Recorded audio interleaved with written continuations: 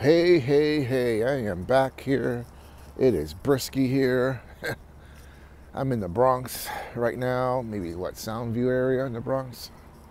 Anyway, today's lesson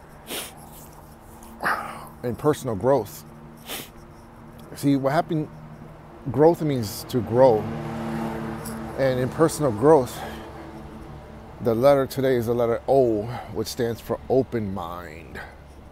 To be an open mind person. I'm in the Bronx, I gotta check behind me. Actually, no, I got my camera to see. All right, being open-minded, it's very critical, I think. You ever met someone, or maybe yourself? I used to be closed-minded. Only saw what I saw, nothing else. In conversation, other people, things. That's all I saw, that was it. I was very much closed, like open, closed-minded. And being closed-minded, it limits my ways and being as a person. There's a plane right behind. Watch this.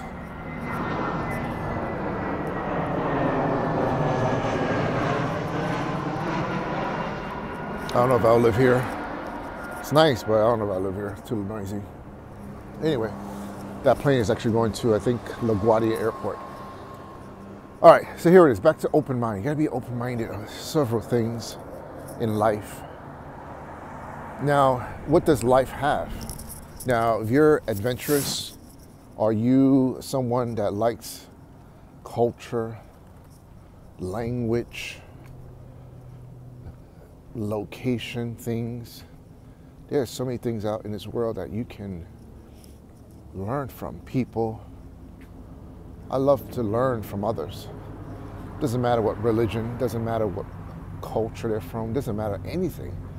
But I like to learn and have an open mind. Because the more you have an open mind, the more you have a different perspective of life, a life in general. And as you do that, then guess what? You just be open-minded. You start learning, you start growing as a person. You might have a certain opinion. I used to know people who are so closed-minded. They could not see anything beyond that. Are they right or wrong? But I like to be open-minded. I like to listen to people's opinions. I like to listen to just different music. It's just being exposed to different things and what life has to offer.